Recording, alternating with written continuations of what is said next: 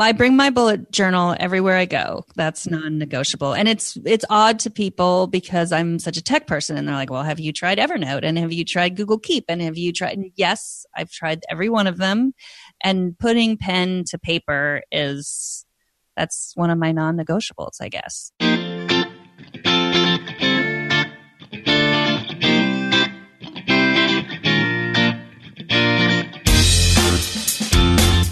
I'm Andy Petronic, the co-founder of the Whole Life Challenge, the inspirational game that helps thousands of people around the globe take action each day to improve their health, fitness, and well-being.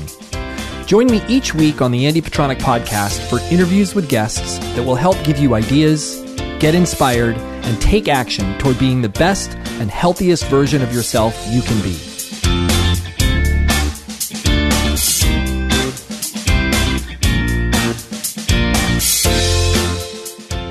Hey, welcome back. I almost said welcome back, party people, and maybe you're not party people, but you're back for another episode of the Andy Petronic podcast. This is episode number 143, and my guest today is Megan Morrone from TWiT TV, and I'll tell you a little bit more about her in a second. But we are in major enrollment phase for the Summer Whole Life Challenge. The reason I mention this is, first of all, it's our first ever Whole Life Challenge in the summer. It starts on July 7th. And by the way, if this is like 3 years in advance in the future and it's not on July 7th, this is July 7th of 2018. And it is a continuation of our 6 on, 6 off cycle that we started at the beginning of the year. 6 weeks on of accountability and being on it in relation to your health and well-being, improving your habits, and being just a little bit more focused on the 7 daily habits that are going to take you into the next level of your health and well-being. And then 6 weeks off where you're a little bit more relaxed. It doesn't mean you fly off the handle in the 6 weeks off, and it doesn't mean you're in a boot camp the 6 weeks on. Our thinking on this, our philosophy on this is really the people that tend to do the best in life are the ones that allow themselves the flexibility to cycle things on, cycle things off, never be too rigid, never be too soft on themselves either. Like letting themselves fly off for 6 weeks without being accountable at all. And really, if you want to win the long-term health and well-being game, that's the mother lode. The mother lode is figuring out a way to stay engaged long-term. And when I say long-term, hold on to your hats. This is not, long-term's not a year. Long-term, it could be 5 years. I mean, it could be 10 years. If you think about where you are today and how long it's taken you to get where you are today, maybe it should take you 10 years to get back what you had 20 years ago or 30 years ago or even 10 years ago. I don't know how far you've slipped. It's not a short road. When I first started training and working out, I was in really good shape. It wasn't even I wasn't first starting working out. I was already a sponsored athlete. But one of my coaches, actually Coach Greg Glassman, who started CrossFit, said to me, he goes, Andy, your squat looks like it's a beginner's squat, and it'll take you probably 5 years to get to a more refined, mechanically sound squat. And I thought he was completely nuts, but man, he was 100% right. In fact, I would say maybe even took me more like 8 years. And, I'm still working on it. It's still something I'm working on. So 6 weeks on, 6 weeks off. We went 6 weeks on in the spring Whole Life Challenge. Then we've been in a period of 6 weeks off, which we're still in, but we're ending. And we start again 6 weeks on July 7th. Look, if it does nothing else than help you keep 1 or 2 habits better than you would have had you not, because it's summertime, because you're on vacation, because you're traveling to Europe, because you're enjoying yourself and eating great food, and you don't want to be bothered with healthy habits, look, you don't have to make it your life. You don't have to make it about your life. You can make your life fit into some of this accountability around just doing a little bit better than you did before. And if you can incorporate one or two things that keep you on track and don't let you completely destroy any of the work you've done up until this point this year, then I say it's worth it. You've got to make that decision for yourself, but I say it's worth it. So starts on July 7th, and that's my pitch to you guys. I will have a team in the Whole Life Challenge. I haven't announced my team yet. I will announce my team name next week, and I will invite all of you to join me for the journey together. And that will be a whole heck of a lot of fun. So, and if you know anything about me, I don't take a super hardcore approach to any Whole Life Challenge because I do every single one, and I am in it for the long game. I've been doing it for 6 years, and I'm going to continue doing it, and it helps keep me on track, and I kind of live by the words that I just spoke about. So that's my approach, and I'd love you to join me if you're game. WholeLifeChallenge.com. Yes. So my guest today is Megan Morrone. Now, you probably haven't heard her name before. You know, I love bringing people into the podcast whose name is not known, like Jimmy Rosenberg last week, but, you know, like Jimmy is really the reason that there are fresh, cold-pressed juices in the world, Naked Juice and Evolution Fresh. Megan is a tech journalist. Technology journalist. She, along with Leo Laporte, started something called TWiT, which stands for This Week in Tech. And she is navigating a very male-dominated world as a producer of shows about technology, about phones and iPads and Apple TV and watches and how to use it, how to implement it in your life. Leo Laporte, I was kind of a complete starstruck geek in this podcast because I was I still am a huge Leo Laporte fan. I used to listen to his radio show on KFI back, this is before my son was born because the show is on Saturdays. And Leo has just this incredibly cool way of making very techie things non-techie. And the reason this whole podcast happened is Megan started tweeting about the fact that she was going to do the Whole Life Challenge. And she became a challenger in the spring Whole Life Challenge. And a few weeks into the challenge, I reached out to her on Twitter. We started a dialogue. She tweeted some really funny things. And by the way, if you do nothing else, go to the show notes and click on the link to the TWiT review of the Whole Life Challenge. It's hilarious because Leo isn't on board at all. I mean, Leo thinks it's ridiculous that anybody would spend $49 on an app. And, you know, obviously he's not really thinking about this as a life-changing game. He's thinking about it in relation to an app in the App Store. And yeah, of course that's silly. Almost nobody charges $49 for an app in the App Store. But the review is really, really fun. And Megan is awesome in her ability to kind of navigate these waters. But she's a mom. She's a mom of 3. She's a wife. And she, she has figured out a way to make bring health and fitness into the limelight in her life. Her husband does as well. And we talk a lot about tech. We talk a lot about different apps. We talk about music and brain training games. And this is really mostly a conversation today about really fun things. Well, super fun for me. And hopefully it's really fun for you. So I'm going to stop talking now and bring in Megan. I hope you enjoy the podcast with Megan Morrone of TWiT. So welcome to the show. Thank you so much for being on. Well, thanks for having me. It was so funny when my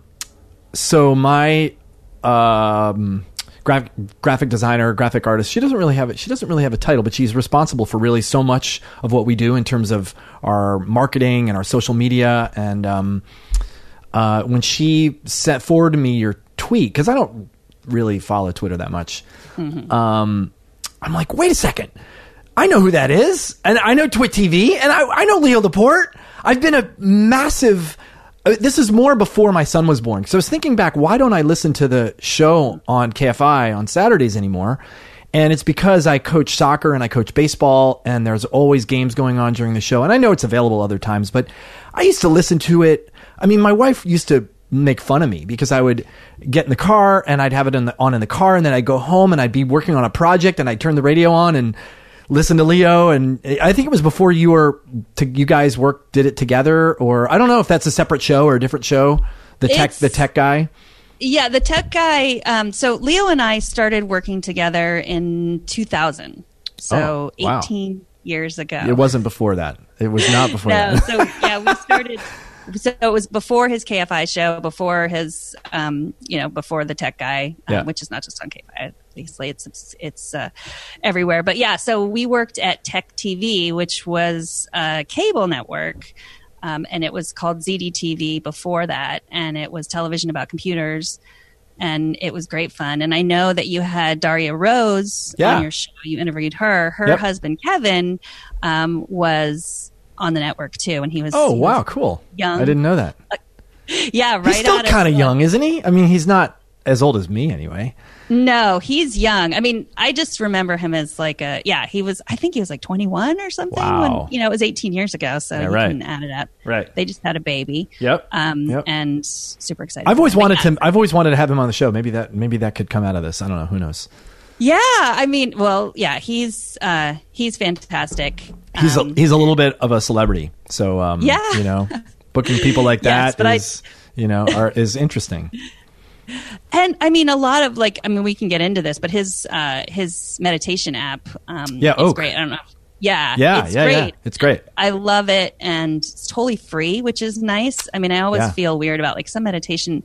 It's just they're constantly bugging you to subscribe, and I get it that developers need to make money. Right. It makes sense, but Kevin doesn't really need to. Yeah, that's his thing. He's just like, okay, well, I've invested in all these companies, and I want to make a meditation app, and I'm just going to do that for free. It's like his habit. But anyway, it's funny. It's funny. I was just talking to somebody yesterday about going into business. This woman wanted to start a ice climbing gym. Oh. And I was a gym owner for 15 years, and I've done a bunch of business consulting, and she had done no numbers. She had done no, analysis. And I'm like, look, if you're independently wealthy and you just want to do something really great for the community and build a place, spend your money and do good for people, and you have no need to make money, don't call it a business. Just call it a hobby. It's fun. This is my project. Mm-hmm. But if you need to make money, you better fall in love with spreadsheets and, fall in love with the financials before you make any moves, because you may find on a piece of paper and a napkin even that this just doesn't work. I don't know. Maybe it does work. I don't know anything about an indoor rock climbing gym. I mean, indoor ice climbing gym. It seems way more challenging, than God. It seems daunting to me, but yeah. We worked at TechTV. It was television about computers, and it was in San Francisco, and no one in San Francisco really got the network. It's a lot of satellite cable and people outside of cities that got it. But we just kind of did whatever we wanted. And it was, the internet was different, and computers were different. It was a lot of people just building their own systems. And, it was before iPhones and before any smartphones. Isn't that weird that there was a time before iPhones? It's weird. You think back and go, huh. I have a hard time thinking back before the iPods, because I remember that day that I realized I could carry around every song in my entire music library. I still remember back to when I crossed the country. I was in the Marines, and so I drove from the East Coast to the West Coast in 5 days, and I had all of my CDs. They're the only things I didn't really pack, and I just listened to my library. And that day that I realized my entire library was on my iPod, I was like, this is changed the world. I mean, it was unbelievable.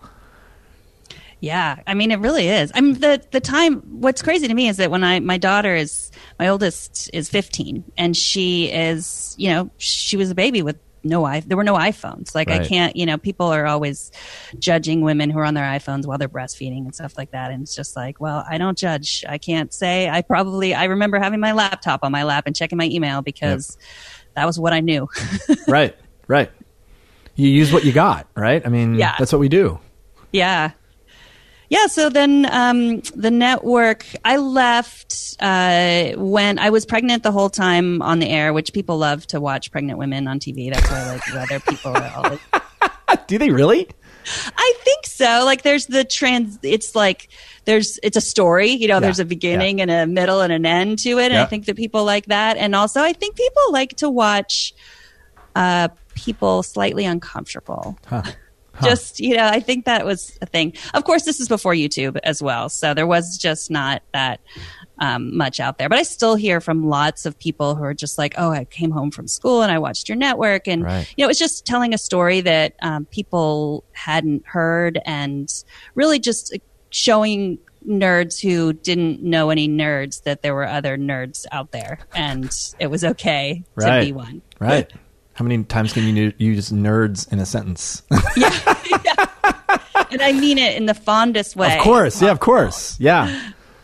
So, yeah, it was, and, it was before people really were connecting socially online, really. And so, again, it was like the people's first communities with that. So, Leo was the host of two of the big shows, and then I got pregnant with my daughter, and I just didn't want to commute to San Francisco. I live in Petaluma, which is about an hour commute. And so I didn't really think that TV was what I wanted to do. I had really no background in that. It was just kind of like, we need that. What they actually said was, we need more girls on the show. Right. I was 26 at the time, so were you a tech person like Leo? Like, is that your background? I mean, I started then. I have a creative writing background. Oh, really? And that's what I went to school for, and going to write the great American novel someday. Uh-huh. Still am. Yep. Someday. Cool. It's on the list. Yeah, no, but I just followed the yellow brick road to San Francisco, and in the late 90s, and they were just hiring lots of liberal arts majors to do various things, and I just found myself, I was really like a web editor, that was like when you could just teach yourself all that stuff, and it was all dudes on the show, and they just said, we need more girls, and so they were like, you and so that's how I started. And yeah, it was great fun until just having a baby and commuting an hour just didn't really make sense. So I had worked on some books, some tech books with someone who had just moved to Microsoft. And they said, we're doing all this content for women who, for moms and, using technology to stay at home. And so I just wrote for them and did that for 11 years. Wow. It was when you just find yourself, it was a great job. It was good money. I got to stay at home. I, went to Microsoft is in Redmond, Washington. I went maybe 2 or 3 times a year, and that was great. And I got to drive my kids to school or walk them to school. And it was a time, where I just sort of put my interest in my job on hold for probably a little bit longer than I needed to, but that's what women do sometimes. Yep. Men do too, I think. Yeah. I mean, some men. What was that? I said some men. I don't know. Yeah. More. Yeah. I think, I did. Some men totally do that. Yeah. I mean, I think men do definitely do that. I don't know why I said women. That is more of a like, okay, I just need to provide for my family. Sort of thing. You're absolutely right. It's women and men who do that, who what they're doing 40 hours a week is not that interesting, but it serves other needs. And for me, that was flexibility. And, right. And my husband's an English teacher. And so it was, I mean, I just suddenly realized after 11 years that like maybe I want to do something that is more interesting. And in the meantime, TechTV had gotten sold to Comcast. They turned it into G4 TV, which was just a lot of video game content and women jumping on trampolines occasionally. I don't know if you ever watched the network. No, never saw it. And then Leo left, And he, that's when he started doing the radio show. Oh, okay. Probably around 2004, 2005. Right. And then, God, and then that's when he started? That's when it started. Wow. Cause I must have been a listener right near the beginning of that show because I found it on Saturdays and then just glommed onto it. And it was early. It was, my son was born in 2007. So it was in those years before. I remember doing home projects in my first house, and I can like pinpoint moments of listening because I called in a couple times and I talked to Leo a couple times. So and then when you call in, you're on hold for a while. So you're listening to the show and you're on hold and you're like deciding when you turn the radio down to start talking, all the logistics. Don't want to lose the question. Also, like I had to write that down, like to make sure I didn't lose myself in some other topic he was talking about. I didn't realize that I was listening to near when he started that show. Huh. What do you remember? What your question was? Oh, God, it's funny because I had converted to a Mac in 2002. My friend was constantly heckling me about using Windows and that I needed to convert to a Mac. And I'm like, why would I convert to a Mac when I can buy a new, machine for $500 and a Mac costs $2,000? I don't remember if that was the price point difference, but it was a big difference. And he goes, it's just a thing of beauty. Like it's just everything works together and and I just decided, okay, I'm going to give it a shot. And I've never looked back. I've always been a Mac person since that time. But I don't remember what the question was. I'm sure it was Mac related. Might have been setting up a new computer. I don't know. No, I don't know. I don't remember. Well, I said that I wasn't a geek before, but I've always loved Macs. Like that's always been, and that's sort of like, I feel like that's the creative person's computer. And my dad was really into Macs and we had one when I was really young. We had one of the first Macs and stuff. So it's always been like a tool. Was that like an Apple IIc? Was that like, right after that was the Mac that was the rectangular box? It was black and white. Yeah. We had one of the first Macs. I think I was probably in 8th or 9th grade. I don't know. But yeah, we had one in our fraternity house. It was at the end of the hallway and we all shared it and we played these silly, stupid black and white games on it. Yeah. And, Tetris. Yeah, and it had the 3.25 inch drive, and I don't think it had the 5. Was it 3.5 inch drive and a 5.25? I think it had a 5. I think it might have had both, or maybe it didn't. Maybe that was like remarkable and like, whoa, what are you going to do without the 5.25 inch drive? Like, how do you? Everything's on a 5.25. How do you like the way Mac always does? Comes out with USB-C and all your power cords are don't work. Mm-hmm. It's insane. And you say we can't live like this, and then you need dongles up the wazoo to connect your stuff. It's insane. Yep. We could spend the next hour talking about dongles. Yeah. But yeah. Yeah, crazy. So and then Leo in 2005. It was right after I had twin boys. He started a podcast network with Kevin Rowe. Like he started, they were at Macworld Macworld in 2005, and they just sat on the ground with Kevin Rose and Patrick Norton, who was the co-host of the Screen Savers. That was the show on TechTV. And I think maybe John C. Dvorak, who's an old computer guy I've read his articles in PC Mag, and yeah, totally. And then I'm a nerd. I'm one of your people. Totally.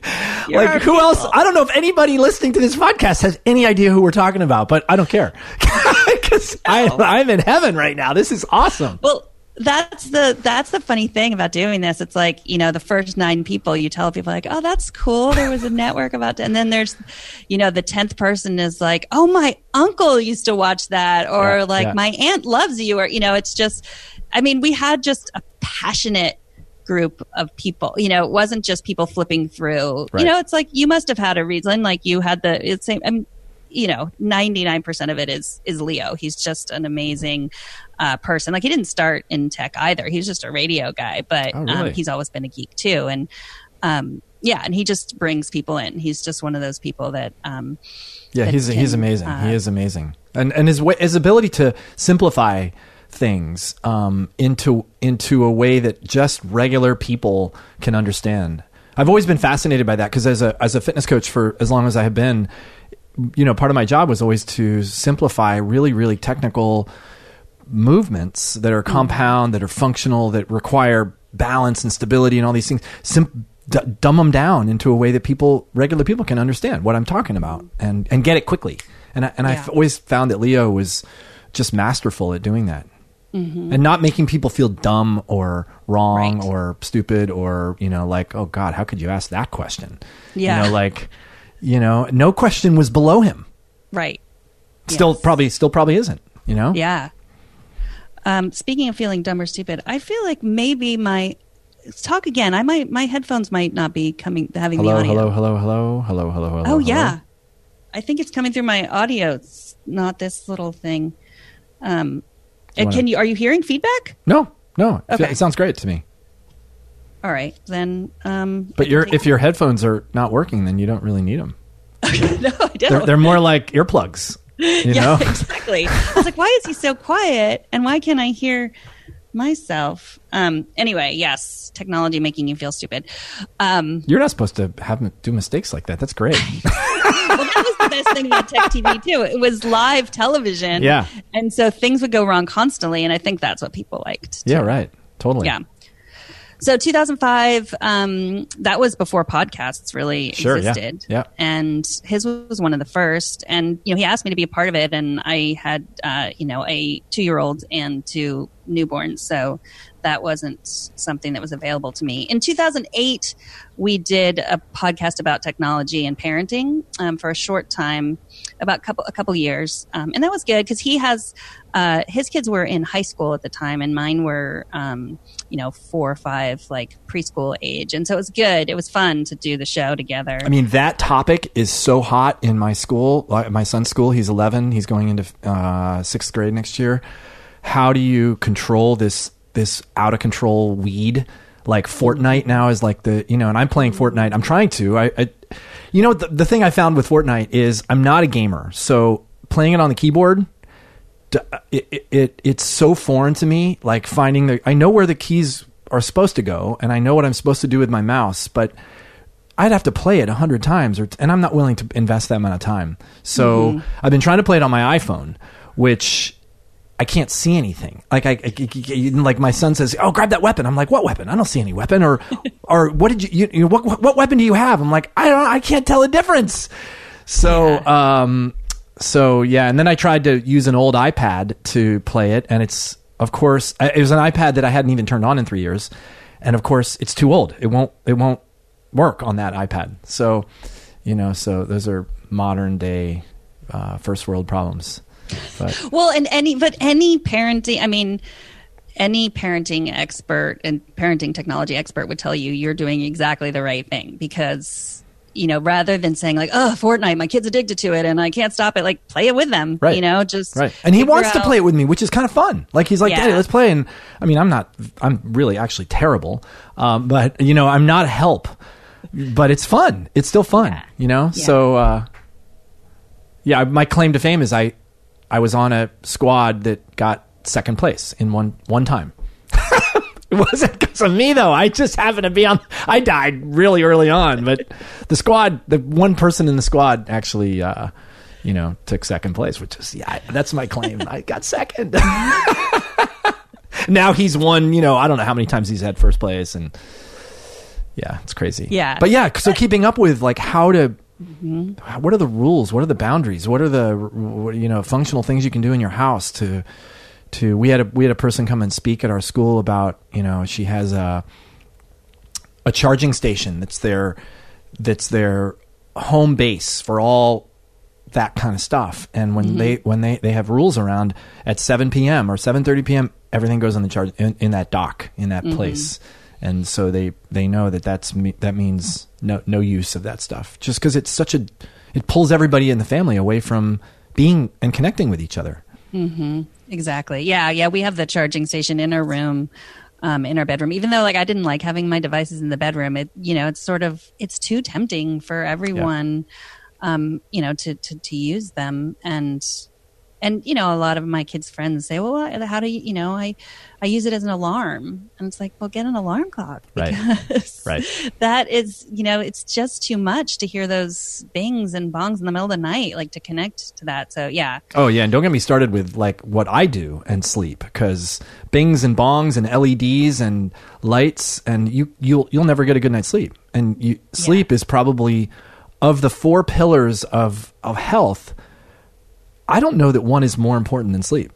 Like if you want to lose weight and you're only sleeping 4 hours a night, guess what? You need to work on sleep first, not your nutrition, which people are like, what? But that's what I've seen over the years of doing this. Yeah. Sleep is my best part of the whole life challenge. I keep getting owl points, and I haven't gotten to use them. Well, that's actually a good thing.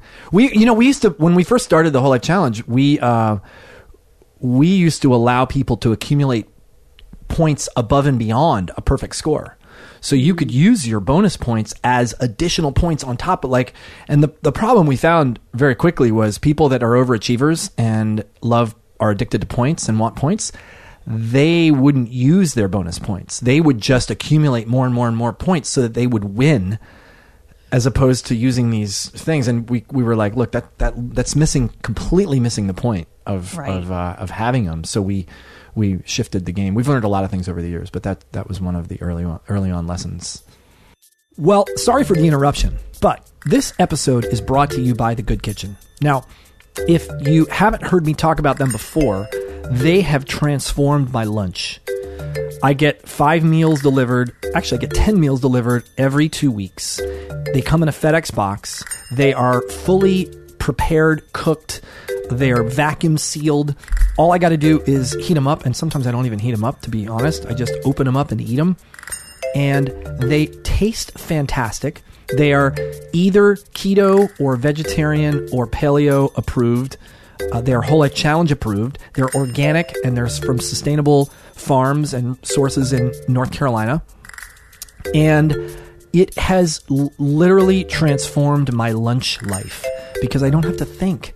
I don't have to think about anything. I just open it up and go. It's fantastic. So I highly recommend you give it a shot. The link to try out The Good Kitchen is thegoodkitchen.com/WLC. And if you use that link, you'll get 15% off your first order. So do that. Highly recommend. And let's get back to the show. Yeah, so I guess that takes us up to present. Well, 2015, I started working at TWiT, which that's the network that Leo started, This Week in Tech. And we have, about, I don't even know how many shows, but at least 2 a day, including Saturday and Sunday. 2 a day? Sometimes. Wow. Yeah. Including Saturday, 7 days a week? Yes. Wow. So Leo does 2 shows every day, Saturday and Sunday, including one of those is the radio show. Right. And then he doesn't work. Oh, I guess just starting a couple months ago, we decided to close the studio on Monday. So there's no shows on Monday. That's brand new, because he was just doing too much. Yeah. And he could do it, but it's healthier now that he doesn't. Yeah. So, and then there's 2 shows on Friday that are done by different people. And then I host Tech News Weekly once. That's every Thursday. Mm-hmm. And that used to be a daily show, but it turned out to be a lot easier to do it once a week. And rather, because it's just, how it is, keeping up to the speed of tech news. It just was too fast and too shallow, I think. So just doing it once a week, we can go deeper into the topics, which is really nice. I appreciate that. And then I do the show where we talked about the Whole Life Challenge. That's iOS Today. That was hilarious. That was just a hilarious. I mean, to hear Leo heckling you about, spending $49 for an app. What? Who spends $49 on an app? And of course, if that's the way you look at it, you'd never spend $49 on an app. Like that seems ludicrous to me too. But it makes total. I would not. I mean, I just have to say that really, because I'm 45, and it is not as easy at 45 to lose weight as it was in my 20s and 30s. Yep. in my early 40s, which I guess maybe I'm still in my early 40s. But I just, I have a full-time job and 3 kids, and I wasn't thinking about what I was eating really at all. And I had exercise down. Like, exercise is something that if I don't do that, I'm mentally not okay to be in the world. Right. Your husband appreciates it. Your kids appreciate it. Your dog probably appreciates it. Like Leo, all your coworkers, right? Get her to the gym now. Yeah. Get her a treadmill. Buy a treadmill. Put it in the studio. Yes. Walking desk. And so, but the food stuff, I think I just, I'm moving fast, grabbing whatever, not thinking, changing from working at home where I had more control over what was in the refrigerator to, working in an office that, I worked at home for 11 years and then 3 years in an office full of, just the worst kind of garbage. Right. There's healthy foods too, but I wasn't choosing them. Like, just after starting the Whole Life Challenge, I was like, we have almonds here? I had no idea because they were behind the Fritos. Well, this might make you feel better. You're wired to think that way. Like, that's how your wiring, that's how our wiring as human beings work. We're wired when we see something that is sugary, that will provide us with this instant kick of energy and taste good. Those are all biological mechanisms that are work in our psychology. They work in our neurology. They work in our physiology, and that's the way you're supposed to work. So it's no wonder if it's available. That's what you see. Your brain filters out. I don't know the number, but your eyes are capable of seeing. I don't know how much more than your brain can see, but so your brain filters out so much of what you see. So you don't even really know that they exist because you see the brightly colored M&Ms next to the almonds and you don't need to see the almonds. Mm-hmm. So it's not your fault. We all, I mean, people think I have this, somehow this superpower of, I'm like this healthy guy. And I am healthy. I mean, I've been practicing these habits for years, but you put a quart of ice cream in my freezer and it's 8:00 at night and I'm watching, Westworld or some other show. There's a good chance that I will down that quart of ice cream or, as much as I know I shouldn't, as much as I know this is a treat, this is not there for me to, a sleeve of Girl Scout cookies I should not, open up and eat, but I do. Yeah. So I try to not keep it in the house. I don't even win that battle, but yeah. Yeah. And the funny thing is, like, I know a lot of women who are just like, their, good healthy eating habits are foiled by their husbands, but that wasn't my case. My husband, I think he read the article in 1999. It was about, just carbs and bread and, just the fact, that was the first time any science pointed to, carb loading is silly and doesn't make sense. And perhaps you don't need to really cook your vegetables. So he's since then he's been the kind of eater where he'll just eat a raw pepper like an apple, and just he's Italian, so he'll eat pasta but only if it has meat in it, and to counteract. And I said we probably would have had healthier children if he had carried them instead of me. He's a good eater. Yeah, but they might not even be here if men had to carry the kids because we couldn't go through it. I don't think we have the ability. We're not wired that way at all. Yeah, probably. Get this out of me! It's been 3 months. Are we almost done? Get it out of me! Done! I'm done with it! So where were we? You just caught me up on basically the last 20 years of your life, and we were talking about, I got some questions for you. So how did you come across the Whole Life Challenge? Like what occurred that that led you to be like, I want to try this? Well, in February, my best friend from college lives in LA, and I went out to see her for a vacation and just girls' weekend. And she was like, I just started this thing. It's called the Whole Life Challenge. And she explained to me what it was. And I was like, well, that sounds crazy. Especially because... In a good way or not such a good way? It sounded interesting. She's not the type of person that, just chooses to do all kinds of, she's not a fad diet person.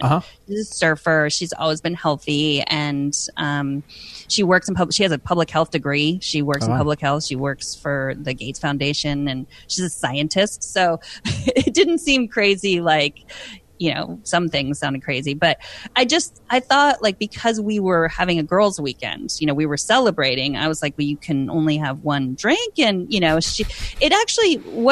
what was interesting is that she was able to celebrate, to still, like, it wasn't like, oh, we can't do that. We can't do that. Right. And it made me think, like, gosh, I remember when that was, like, when celebrating, when, having 3 drinks instead of no drinks was, a nice celebration, as opposed to just something you're normally doing and then there is no celebration. It's just like, I'm eating bread for breakfast. I'm eating, a sandwich for lunch. I'm eating ice cream for dinner. There's free donuts at work, and nothing is exciting anymore. It's all just what I regularly do. And so I was like, I'm going to do it with you next time. Like, tell me when it's, happening next time. I really want to do it. And so I knew that it started April 14th because that was my kid's birthday, but I'd sort of forgotten because I was on another vacation. I was in New York. And I was on another vacation, which wasn't really like, eating worse than I normally do, which is, was normally pretty bad. And, she emailed me on the 14th and I was like, oh, okay, well, I've been traveling all day. I had a biscuit for breakfast, a frappuccino for lunch. I haven't exercised. So, like, I think I was like, but I'm starting it. So, like, I had a horrible score on that first day. And then the second day, like, I was like, I'm going to have toast. I'm going to have whole wheat toast, thinking whole wheat toast was on the... It's healthier, yeah.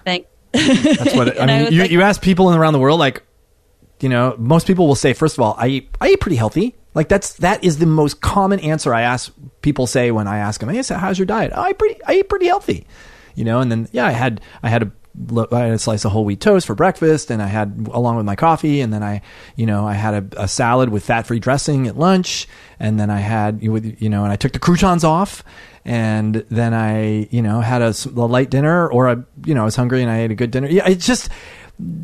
The things that people think in their minds that are healthy are not necessarily supporting what their objectives are in their life.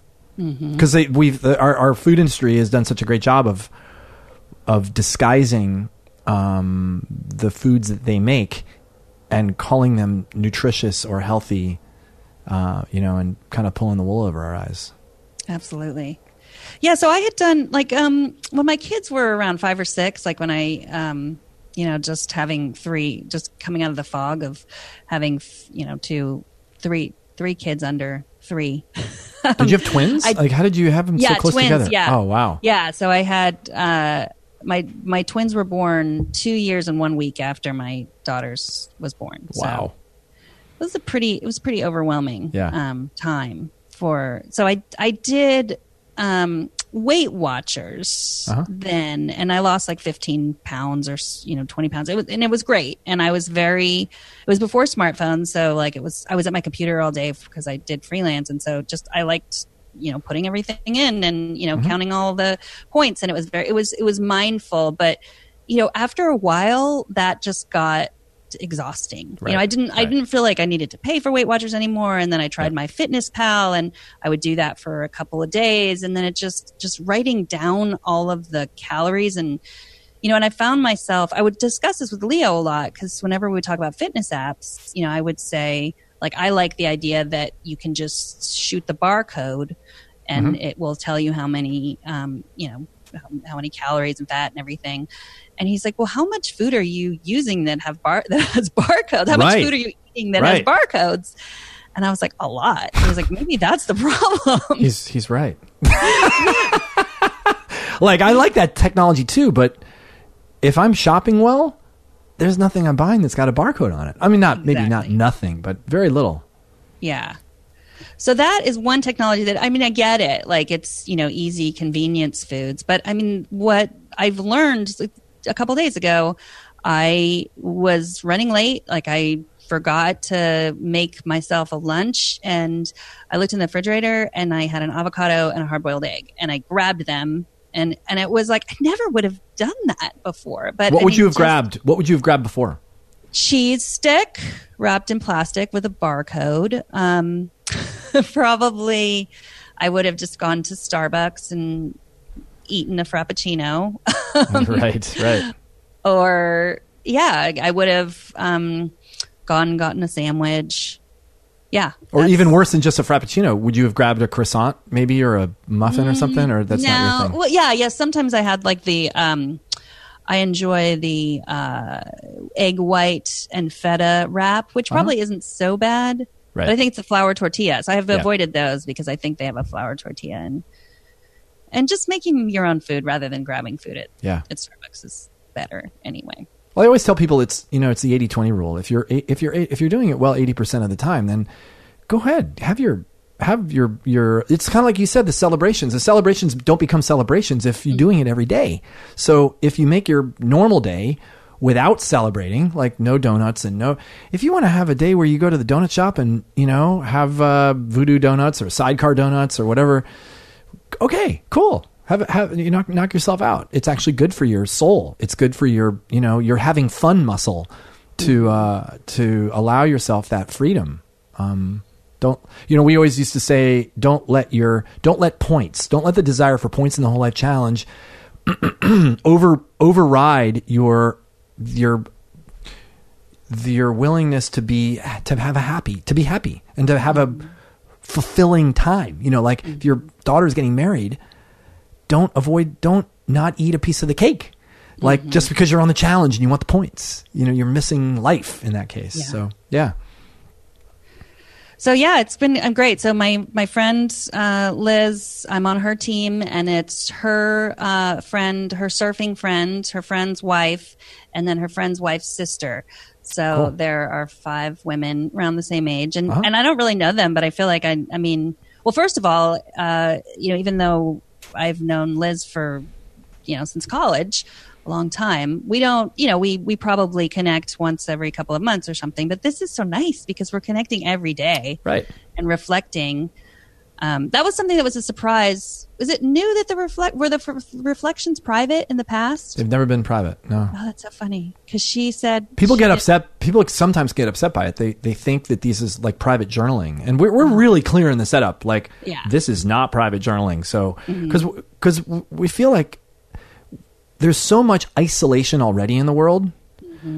We don't need to practice private journaling. Like this is the whole power of this thing is to be vulnerable with other people and to practice. You can tiptoe in, and you don't have to share your deepest, darkest secrets in your team. But there's value to that practice, and it's really good to hear that is a cool connection point for you and her. Yeah, absolutely. I'm like planning a trip to LA to hang out with her, with my team. Yeah, cool. Because it's so nice to know that people are struggling with similar things that you're struggling with. Right. And I'm doing the Kickstart, and they're doing the next level. The lifestyle level, yeah. Lifestyle, yeah. So, but I already signed up for next time, and great. I signed up for lifestyle. So next time's a big experiment for us. We in the past, challenges have been 8 weeks. And prior to this year, they've been 8 weeks long, and we've only done 3 a year. And we made a very conscious decision. We've been thinking about this for probably 4 years. Like, what's the best way to utilize the challenge? Because 8 weeks was something we just made up when we first started it, and we never changed it. We're like, why is it 8 weeks? Well, back then, we only did 1 a year. So the thinking back then was, well, if you were going to work with a private coach, somebody was going to work with me, I would never work with them for less than 2 months. And usually it would be like 4 or 5, maybe even 6 months. So we thought, okay, well, 8 weeks would probably be the minimum in order to really see some change and whatnot. But now that we're doing 3 a year and then moving to 4 a year, the sweet spot in the challenge is not once. You really don't, most people don't get it. In the first one, they don't get the points are very, very helpful in keeping them accountable and the team and whatnot, but they don't get this is the less change and shift that happens between an on challenge period and an off challenge period, the better. Like you want those two periods to meld into one, but it takes time to develop that and practice over and over again. And you want to take the lessons you learned, go back, live your life. Maybe you keep 1 or 2 around for 6 weeks, and then you go back into the challenge where you're accountable again. And that practice is really, really valuable. I've done every challenge almost accidentally. Like I didn't set it up to do that, but I've learned something new about what I'm up to each time I've done it. So it's become a way of life for me. Yeah. Well, that's the goal, I guess, right? Yeah. Well, the goal is really like, we don't want people to necessarily be WLC participants forever. I mean, I wouldn't turn them away, but learn what you need to learn, go out and live your life. And if you don't need to lean on the challenge for support and structure and accountability and teamwork and community, then don't. Just go out and take what you like. That was always my goal as a trainer. I hated to see trainers who would hang on to clients forever and ever and ever and ever. My goal was, I want to teach what I need to teach and let them learn what they need to learn and then get on with their life. And if it means I can do it in 6 weeks, great. If it takes 6 years, okay. As long as we're growing, as long as the client's moving. So that was a philosophy I brought into the challenge. Well, I think of it sort of as like therapy. Like when I'm, when I'm like, am I ever going to be done with therapy? Right. And my therapist just says, well, it's you can be done anytime you're ready. You'll be fine. But this is something that you're giving to like a gift to yourself. Like this time is a gift to yourself. So I sort of feel that the same way about this. Like, well, it's self-care, which is worth paying for, I think, if you think about all the things you pay for. So, I don't know. It's only my first time, so I don't know how long. But I definitely signed up for the next one. Well, it's interesting too, the context of, like Leo was making fun of, who pays $49 for an app. If you put it in the wrong context, it sounds absolutely ludicrous. Yeah. But if you put it in the world of personal training, $49 for 6 weeks for something that might actually change your life in 6 weeks forever is ludicrously cheap. I mean, I have people tell me all the time, they're like, dude, you don't charge enough for this. It needs to be $79, $99. Like it's not expensive enough, because look at what happens to people pay. You can't hire a trainer in LA or San Francisco for $49 for one session. Oh, well, I guess you could, but it'd be really hard to keep them charging you that little for very long. For one session, for 1 hour,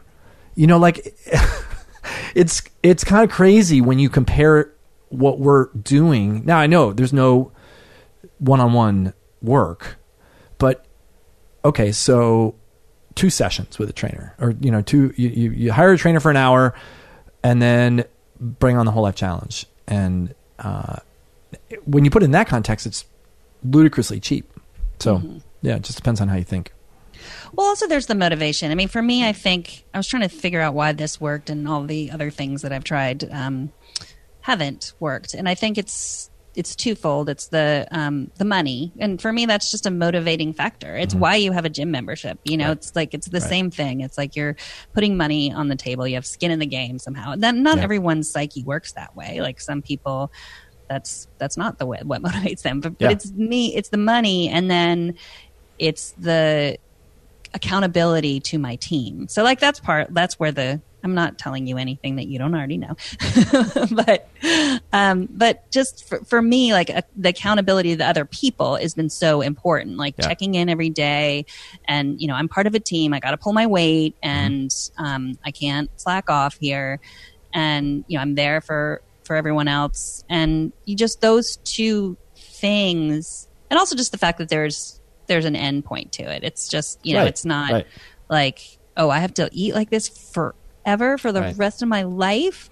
And I know in the back of my mind that, like I don't want to think about bread and desserts and everything the way I was thinking about it. Like it's not healthy. It doesn't serve me. But just the idea that like the challenge lasts 6 weeks and then, it's done, and then we'll see.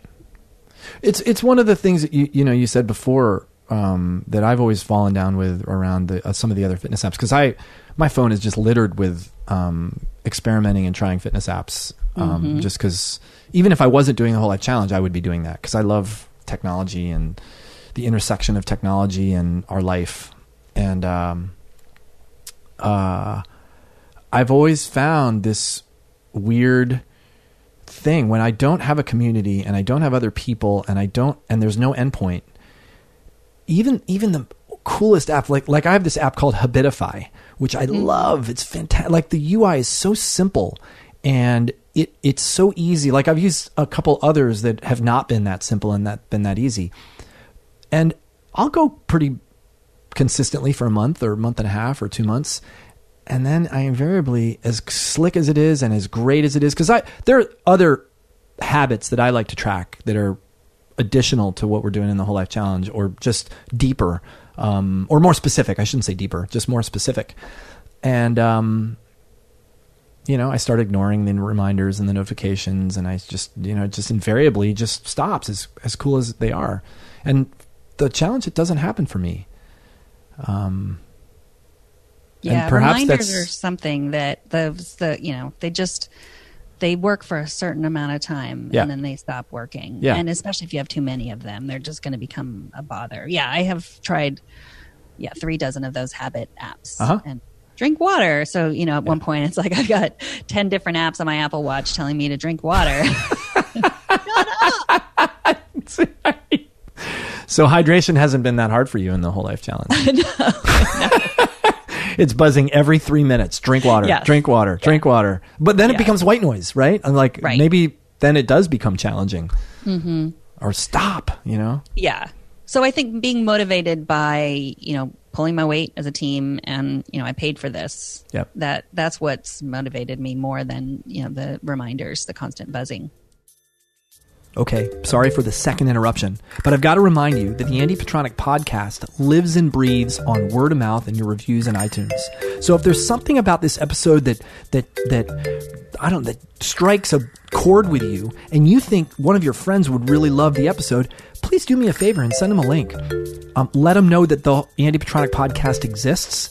Let them know that the website for the podcast is either at andypetronic.com or at wholelifechallenge.com/podcasts. We've got over 150 episodes. We've got thought leaders and incredible guests over the years of doing this. And I would love to have more people know about it because it allows me to get cooler and funner and more awesomer and more well-known guests for all of you. So do me the favor of passing that along. And if you're super inspired, go to this link, bit.ly/Andy Petronic podcast, and write a review. It'll open up iTunes. You can write a review from your computer or your iPhone, and it really does me and the rest of the world a great service. So thanks in advance, and now let's get back to the show. Well, given your background and you do this for you look at apps and technology for a living, what things have you found to be helpful to you in addition to obviously our app or our I don't know, have you used the website? Have you used the desktop? Yeah. They're different. It's a different experience. Mm-hmm. We're working on, it's funny, we haven't announced this yet because it's still very much in beta, but we're working on a PWA that will hopefully replace our app. It will become the app. Like we'll probably wrap it in some sort of container that allows it to be in the App Store. I may be saying that wrong. My tech team would probably shoot me if, maybe I am. I don't know. But it would show up as an app, hopefully. So somebody could go to the App Store and find the Whole Life Challenge, but it would be basically the same thing as a website, so that you're you're getting the notifications and you're getting the things that you would get and so that we can consolidate our development, so that once we change something on the website, it shows up everywhere. We don't have to develop 3, an Android app, an iOS app, God knows what next platform there's going to be to develop on. And so it's really fun. For me, it's like being on the cutting edge of, nobody has that and nobody's doing that. And I'm super excited about it. Yeah. Have you thought of having an Alexa skill? No. I don't like my Alexa. I feel like there's always somebody watching. It turns itself on without me wanting to turn it on. I'm like, what the hell is this thing? It's freaky for me. I don't know how, and I have friends that can't live without their Alexa. So, we probably should absolutely have an Alexa skill. I sometimes listen to your podcast on Alexa. Mm-hmm. Oh, really? Yeah. How do you do that? Is there an app? Hopefully no one's listening to it on Alexa, because then we're turning on the Alexa, turning it off every time we say God, Alexa. That's right. Jeez. I'm sure you're in the minority of people that do that. But you say play the Whole Life Challenge podcast on TuneIn. It's through TuneIn. Oh. And yeah. And that's awesome. Yeah, you can't ask it to play a certain one. I don't think. Right. So it'll just pick the most recent episode? Yeah. Mm-hmm. And then if you want to get I listen to the most recent episode and then I just say skip and it skips to the next one. Yep. But you should consider an Alexa skill, because right. I do use. Have you ever had an Alexa flash briefing? Have you ever used that? I have used it. That's one of the only things that I've used, because the flash briefing is great because it gives me the news and what's going on in 5 minutes. Right. So we have a TWiT flash briefing. So anyone who's listening to wants to go under tech, and it's just 3 or 4 minutes of whatever little bit of the show. But you could have a flash briefing where you just gave one tip, or you're just hey, this is Andy. And, or this week's mindfulness skill is, because I would that's cool. That's really cool. Because we used to it's funny because when I started doing the podcast, it wasn't really a podcast. It was what was it? It didn't really have much of a form. I would interview people. I had Rob Wolf on. I had Kelly Starrett on, who are both buddies of mine from CrossFit. And but then we would announce well-being practices on it. Michael and I would have a 5-minute or 10-minute conversation about the well-being practice, and then we would interview team captains. And it wasn't until about a year and a half ago that I really was okay, I love these deep conversations with experts and people in the world, and that I really changed the form of what we were doing. But that would be really cool. That would be really, really cool if we could. Yeah. Holy cow. Okay. Yeah, do it, because I've looked around for health ones, just a little tip, and they're not great. Yeah. You never know with the Alexa skills. Some of them are read by Alexa, and I do not like that. Yeah, right. It's got to be personal. It has to be a little short bit of, and then you send people to the podcast. So if you want more tips like this, go to Whole Life Challenge or whatever. Just a little tip. You should do it, Andy. Yeah.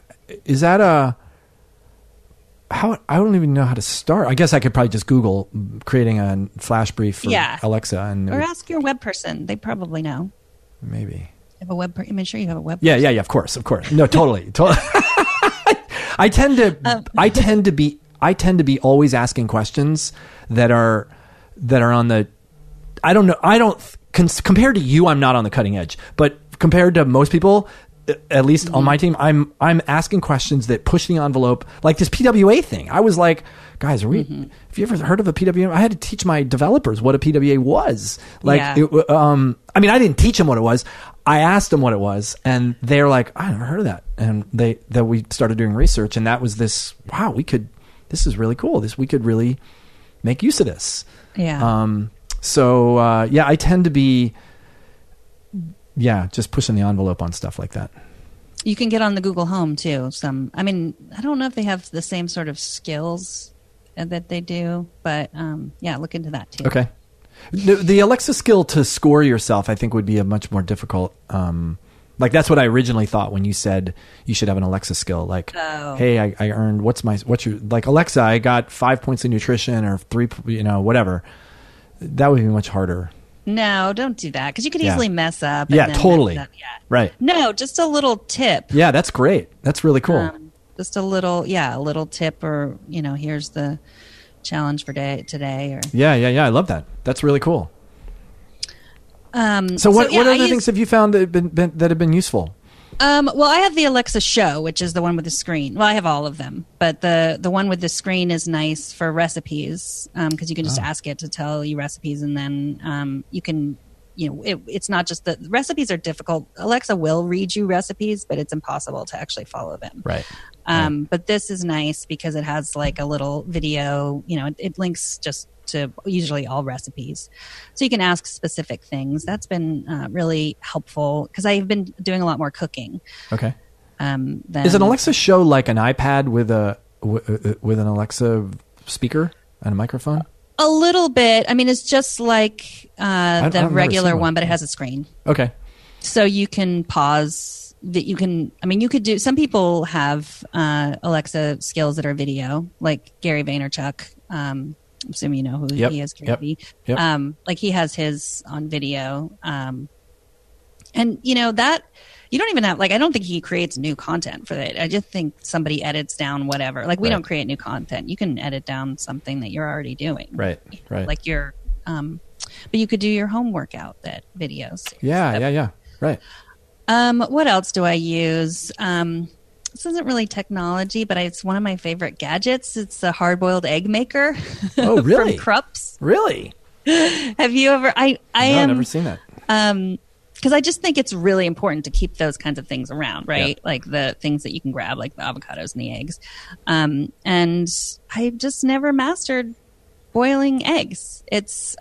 Part of it's just I walk away, I have a short attention span, or just I don't know the exact time. So this just, you put it in and you turn a button, you pour water over it, and then it's a little machine, and then it makes a really loud noise when it's done. Huh. So wherever you've wandered off to. Yeah. It's my favorite gadget. It can make 6 or 7 at a time. I've got to ask you a question though.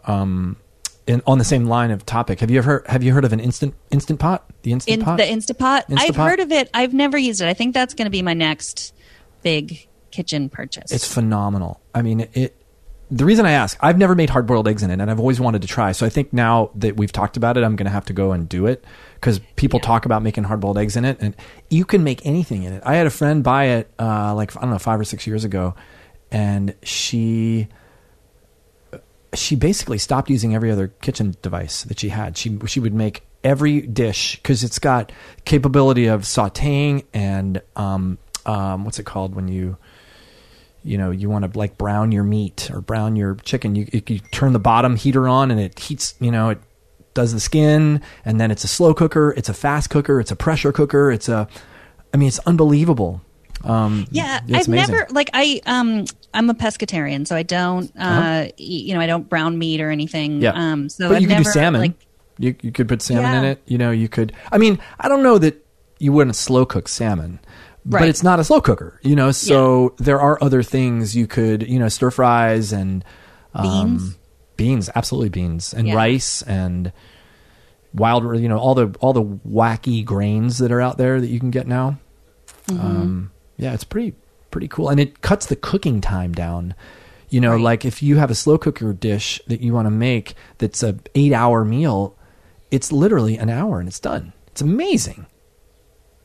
So it's worth checking out, and it's not that expensive. I think it's like $79 or $99. Right, and it's nice that it does a lot of different things. Like it's hard. It was the hard-boiled egg cooker. We have a big kitchen, so I can justify it. But if you have a smaller kitchen, you don't want to buy a device that just does one thing. My wife is so sick of me bringing devices home. Like she's like, not another device, please. Because I'm the gadget guy. I'm the gadget guy in the tech in my house. I'm the tech guru person, and It's quite possible that I had the Krups hard-boiled egg machine at one point, and my wife got rid of it. I don't remember. I do remember kind of having some sort of a egg cooker, but it's not in my kitchen anymore. Do you have automated? Have you automated your house? Do you have fancy lights? No. I've kind of that's for me. That's like the Alexa for me. It's. Mm-hmm. I don't want my life to be taken over by having to do tech support constantly on everything in my house. And it's probably not the case that I would have to do that, but I feel like it is the case. Mm-hmm. So I haven't gone to that extreme yet.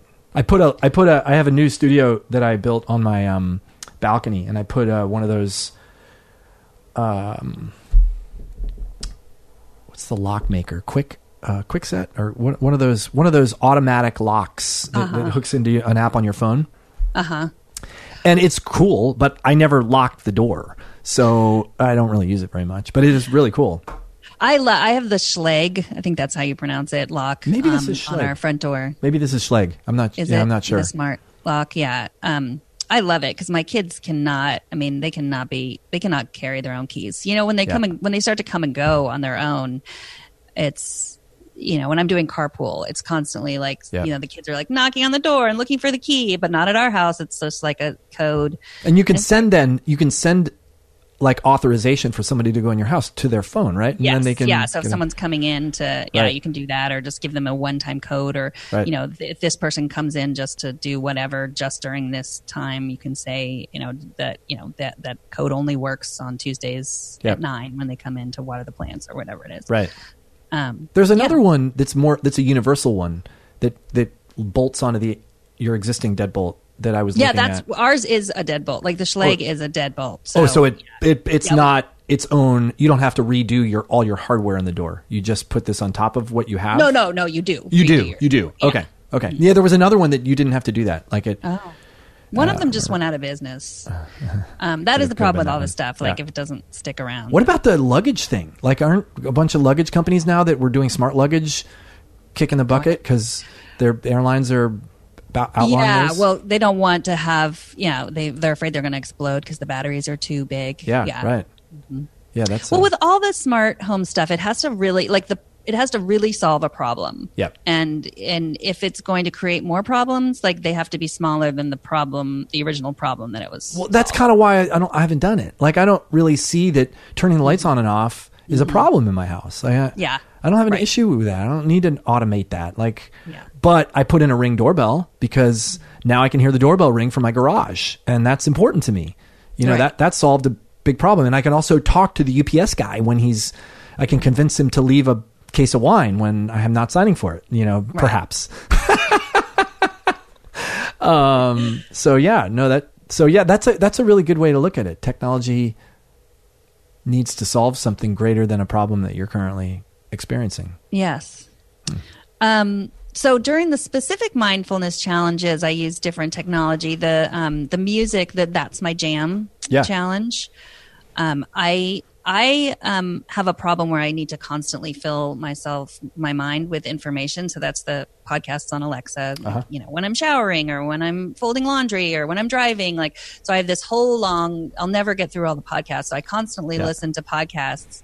Do you do it when you're working out? Do you listen to podcasts? Wow, I can't do that. I need that soul music that keeps me going, when I'm running and doing stuff. Yeah. Well, I used to, back in the iPod days, I would make certain playlists where I would put a podcast and then put a song and then put a podcast.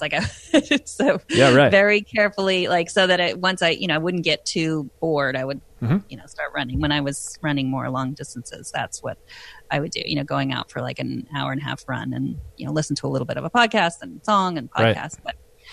But so during that challenge, I have no problem listening and having a dance party in my house. The only person that has a problem with that people are my 15 and 13-year-olds. They used to love the home dance parties, but not so much anymore. They're embarrassed. Mom, stop. Yes. I'm waiting for that. My son's 11 and that's coming. It's coming. Yeah. Not yet, but just stop. Yeah. So, but I made a playlist. I made a WLC playlist.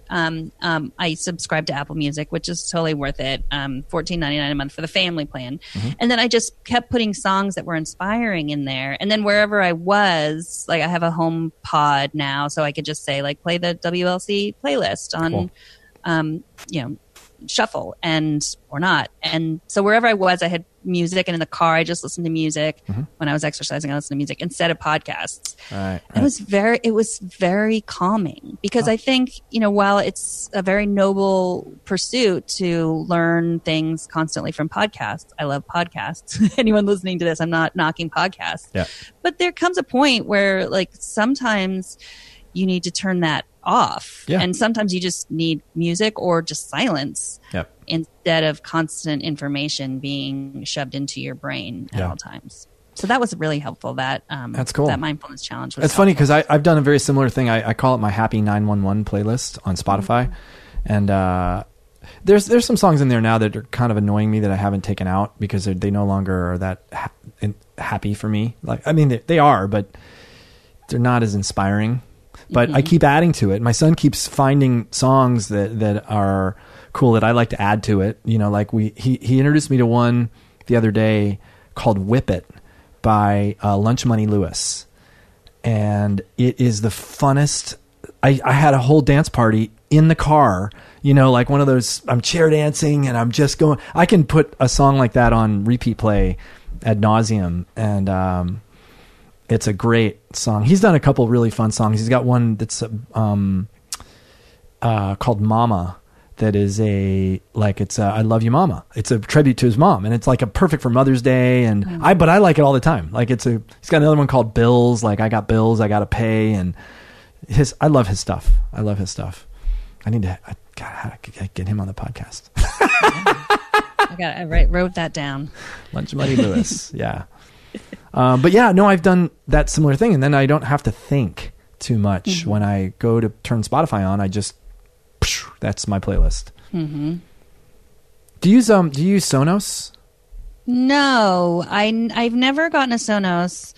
I have Alexa all over the house, and now you can sync them. Right. That's relatively new, so that's nice. And then I have the HomePod, which is a really good speaker, and it's nice because you can just tell it to play Apple Music if you are a subscriber, as opposed to Alexa, which won't.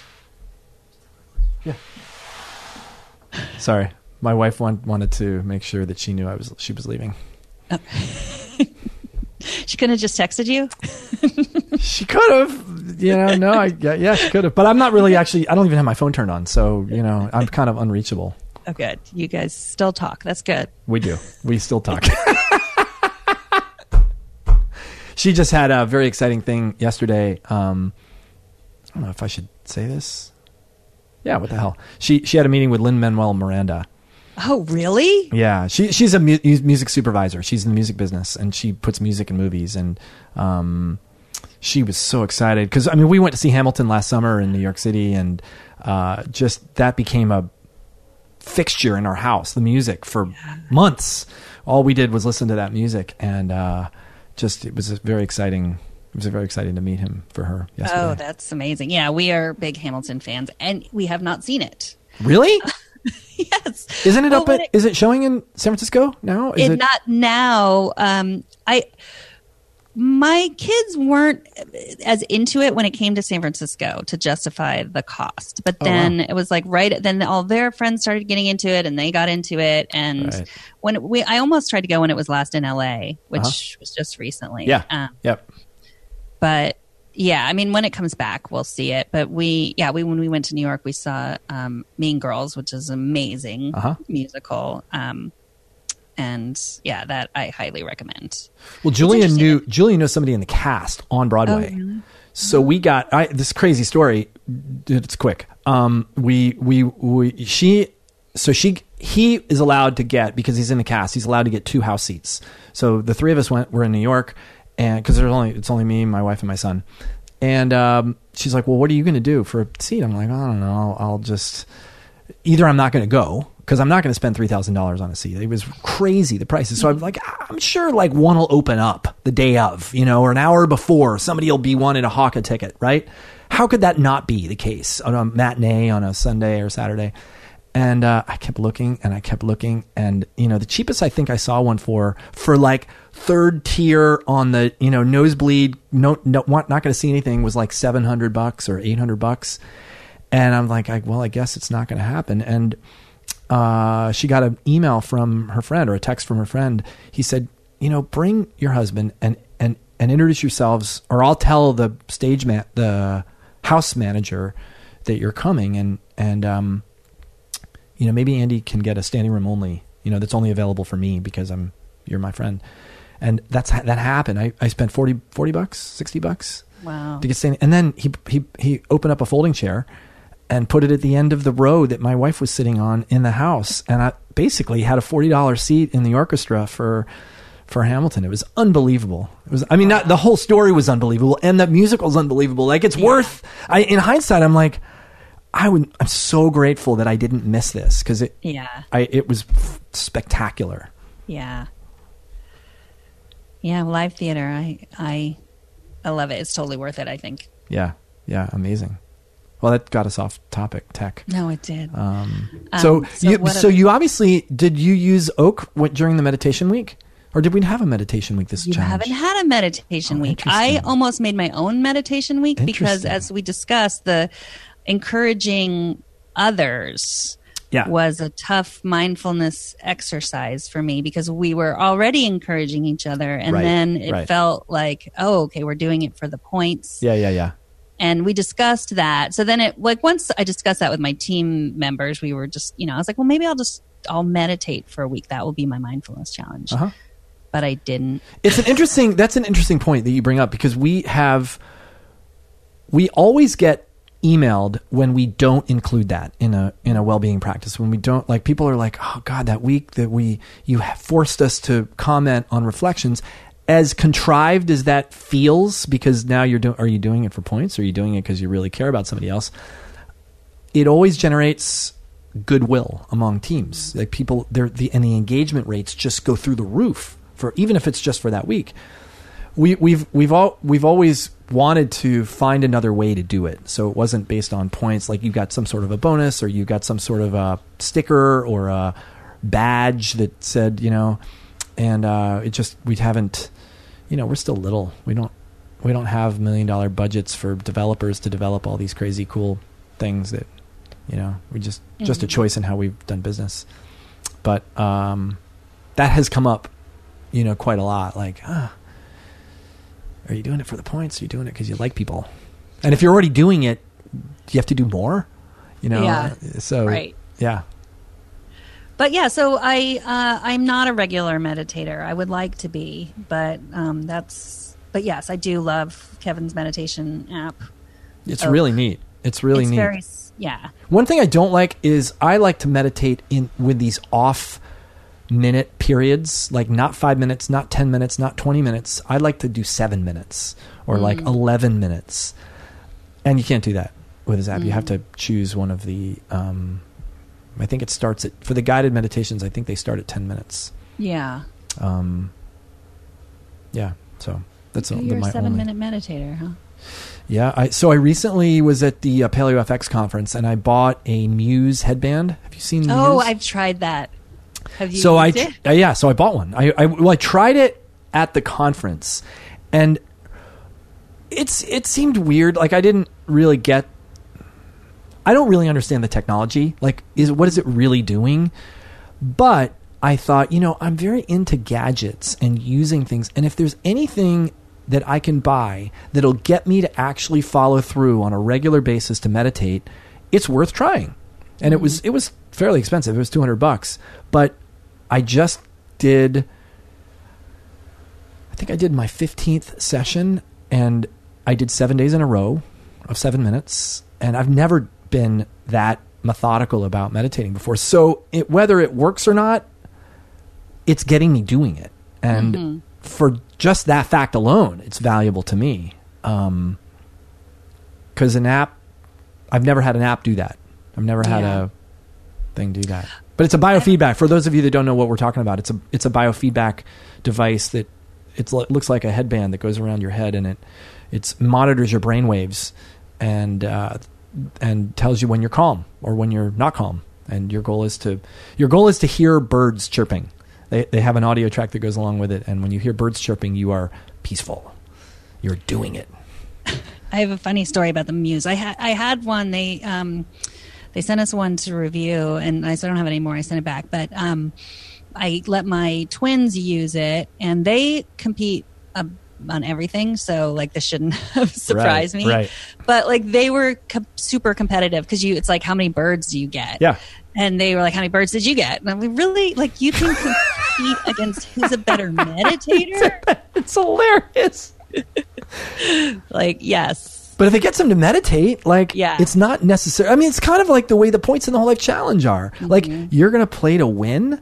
Like, everybody wins. You don't have to play to win. And yet, if it gets you to take actions that are healthy for you, okay, cool. Well, we'll take that. That's interesting that your kids. Yeah, I can totally see that. Because me and my buddy that tried it on the floor of the convention, he got up from doing it and he goes, yeah, I think it was like a 1.5-minute demo, and he got like 2 birds, and he goes, yeah, I got 2 birds, and then I went and I got up and he goes, how many birds you get? I said 8. He goes, damn it. I got to get one and do it again. So he bought one and I bought one. So we haven't compared notes since then. That's the next step. Yeah. The other gadget that I just started trying was, I know you have a Peloton, right? Yeah, I do. That it's either the Instapot or the Peloton. I know they're differently priced. They're way differently priced. Well, when I think of the things that are like, if I'm going to save my money, like those are the 2 big things I'm thinking of. But I ride my bike outside and can in Petaluma like most of the year. Have you heard of the Lutron bike helmet? Have you seen that? The smart helmet? No. Do you ride outside? I do. I mean, that was really my bread and butter. I used to be an adventure racer and a mountain bike racer, but I don't ride that much outside now. I've been learning to unicycle. And so I've been unicycling out, but I don't wear a helmet when I unicycle, because the unicycle actually, this is crazy, but you would think unicycle is far more dangerous than a bike. And perhaps it is. I mean, you know, but when you fall on a unicycle, if you just think about, well, one-wheeled thing underneath your butt, if you lose your balance, you're falling vertically down towards the ground, usually. And the unicycle is at this weird angle, and it just shoots out from away from you. So when I fall on the unicycle, I fall and I land on my feet, and the unicycle just skids away down the street. You know, so I haven't had, let me knock on wood, I haven't had any sort of a weird bang up fall ever on the unicycle, in spite of the fact that I've been a beginner for 5 months and still am kind of a beginner. So I know that's a long way of saying I haven't worn a helmet, but I'm curious. What is it? Well, it tracks your biking, first of all, which, you know, lots of apps do if you carry your phone, or, you know, the Apple Watch will track your biking, but it tracks your biking. But it also has lights on it. So, you know, safety lights, so you can be seen. And it has blinker lights. So there's a tiny little thing that you put on your handlebars, and to left and right. So you can, you know, press the left and the right. And they just announced that it works with the Apple Watch. So I use my Apple Watch for everything. I love it. In terms of, it's the best health gadget, I think. But it can, you can sync it with your Apple Watch, so you can do gestures. So like if you're turning left and you hold your arm out, it'll just do the blinker. You don't have to press a button, or it knows that you're, you know, turning left or turning right. Wow. Or just riding. So yeah, Lutron bike helmet. I think it is $180. Oh, Lumos. I keep calling it the Lutron. The Lutron are the lights. The Lumos. Lumos. Hey, $180 for a bike helmet is not that expensive. I mean, regular, like when I was racing, I mean, that was like the lowest I'd ever paid. I mean, $250, $300 for a good bike helmet was normal. So that's really inexpensive. Yeah. For all that tech that's in there. Yeah. So it's cool. I mean, if you are like trying to, you know, convince yourself to ride your bike more. If you're a commuter. Absolutely. Yeah. When we had an office in Santa Monica, I bought an electric bike, and I used to ride my electric bike because I didn't want to be all sweaty when I got there, and there was no showers or anything. So I would ride my electric bike, and I did that for a good, almost every day for, I don't know, 1.5 years, almost 2 years. But we closed our office because we didn't really need one. And now we're all virtual and work at home. So that's nice. My bike has been sitting. I haven't decided what to do, if I should sell it and then wait for the next cool bump in technology for electric bikes and buy a new one, or if I should just hang on to this one. I don't know. Is it a pedal assist electric bike or just electric? Yeah, it's pedal assist. You can do it. It's got 2 different modes where you can put it in the mode where you just start pedaling and it gives you little bumps of assist, and you can change the level, the amount of assist, or it's got the throttle that you use like a moped or a motorcycle. And I use the throttle. But I pedal like a madman. So, yeah, it I don't know how much of my speed is generated from me and how much is from the battery. But I would guess quite a lot is from the battery, because I am not a sweaty mess, and I'm going 20 miles an hour on the bike. So if I was going 20 miles an hour on a bike, which I know how difficult that is to sustain, I would be a sweaty mess in 15 minutes. So I think that electric bikes kind of get a bad name. Like people, get frustrated with, just use a regular bike. But I think it stops people. Like if that's the thing that's keeping you from riding your bike instead of driving a car, I think great. Yeah. Because it doesn't have to be a workout. That's the thing. Is when you get on a bike, even if it's only like my commute was only 3.5, 4 miles. It's not that far, but on a bike, if you're going anywhere over 10 miles an hour, you're going to sweat.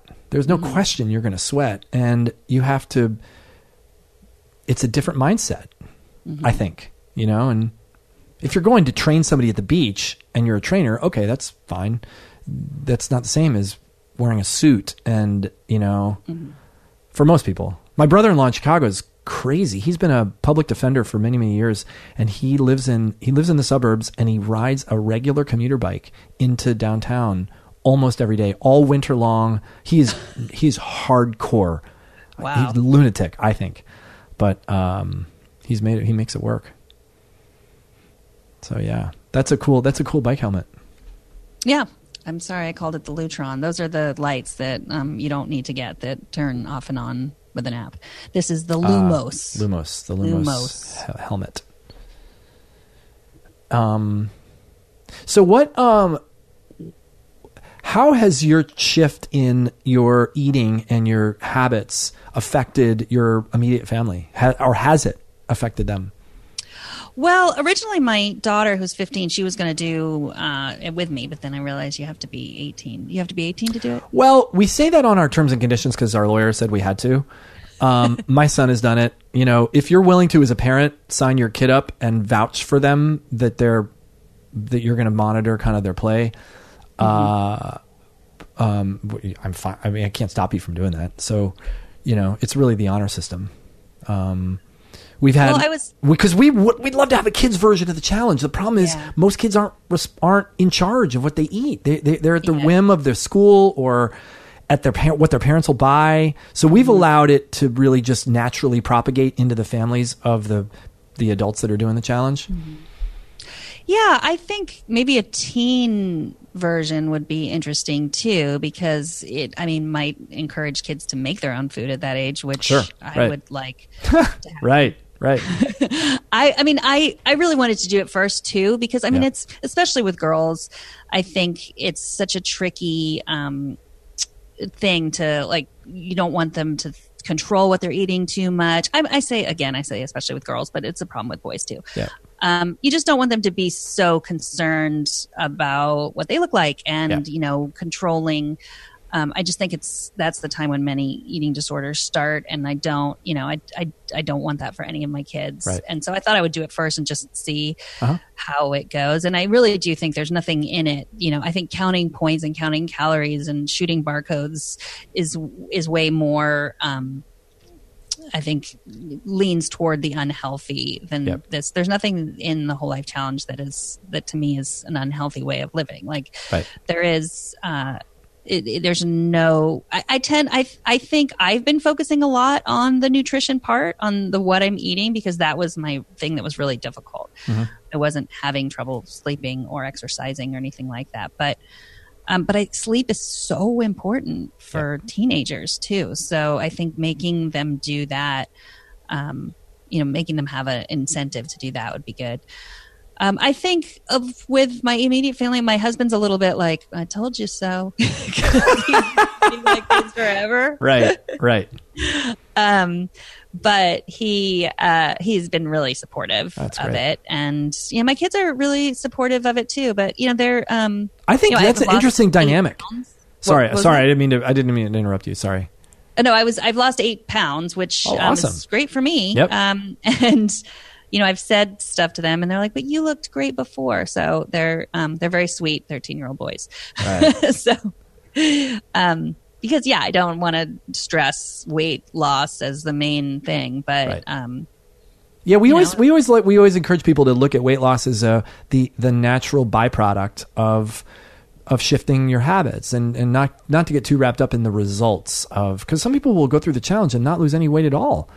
In fact, we got an email from someone a couple days ago who is not playing the current game, but she said she'd been meaning to email us for a long time about how different her life is as a result of having done the challenge. You know, she's done like 4 or 5 challenges, and how, impactful making those daily decisions has been on her life, even though she didn't lose any weight doing the challenge.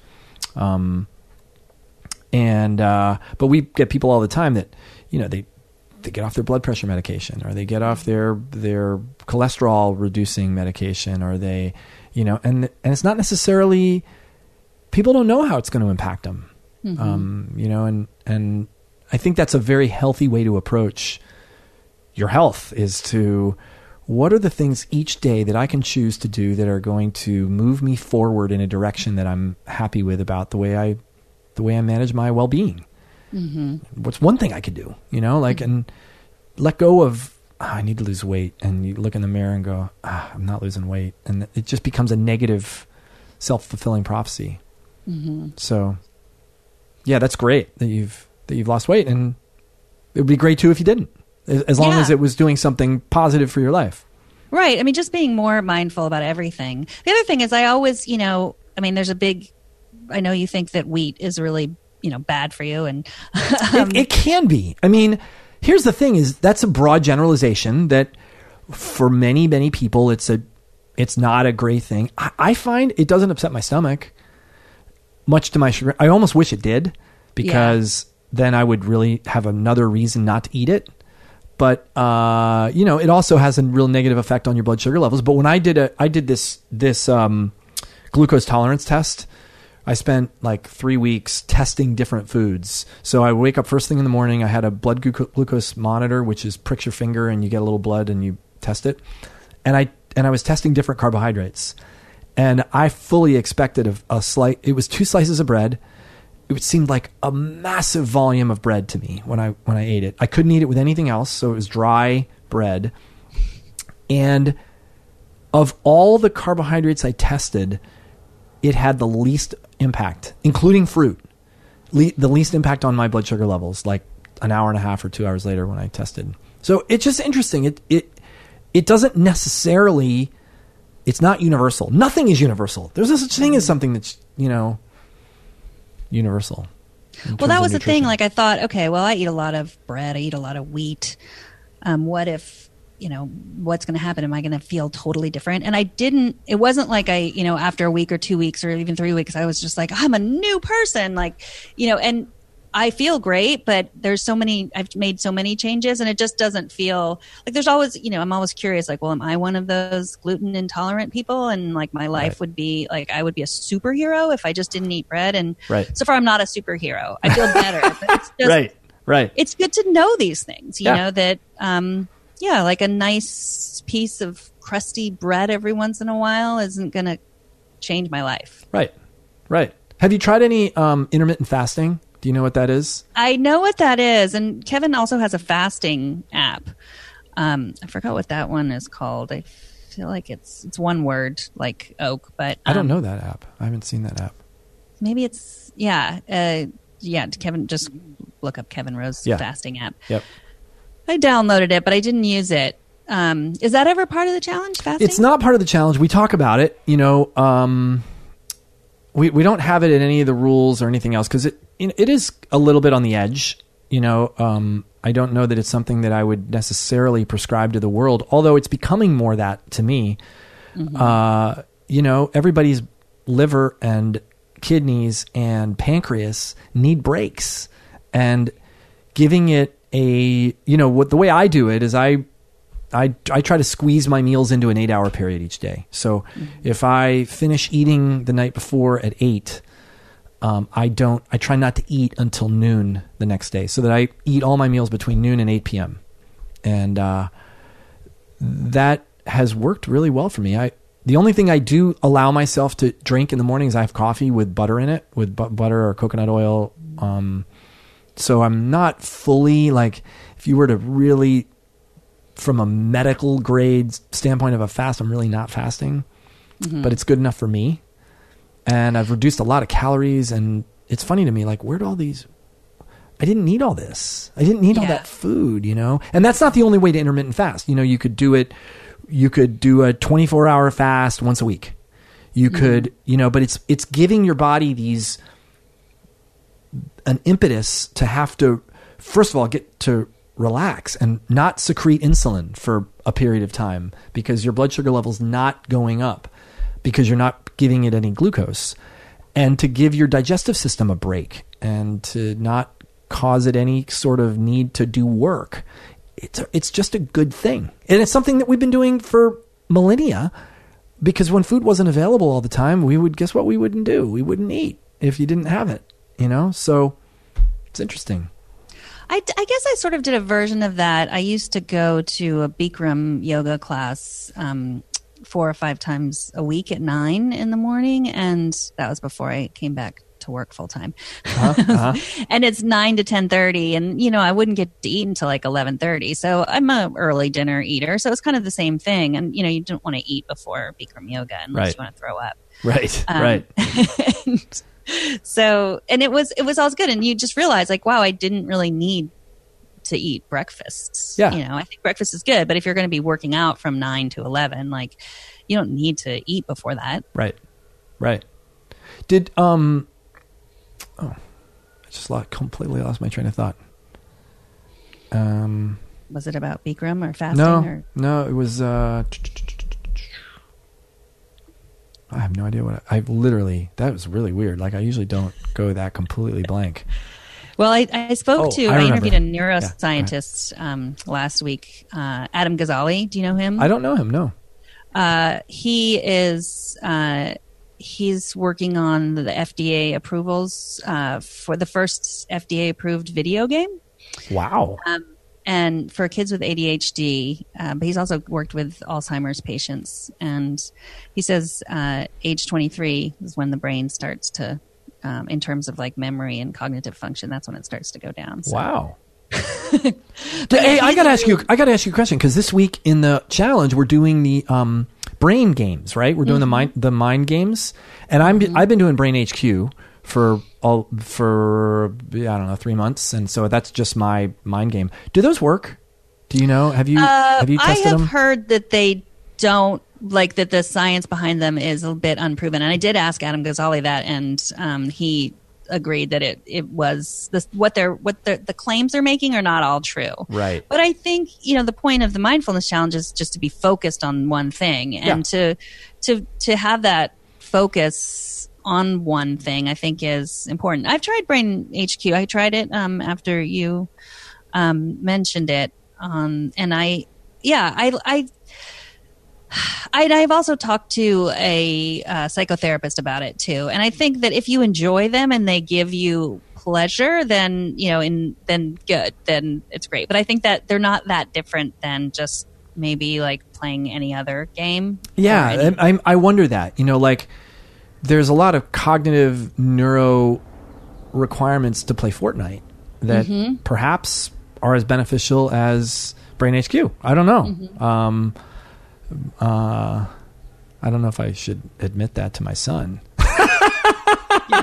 He doesn't need more reasons to play Fortnite. Well, I think that I've downloaded a bunch more of those apps that I've used in the past. Like, there's Lumosity and Peak. Yep. And Elevate. Yep.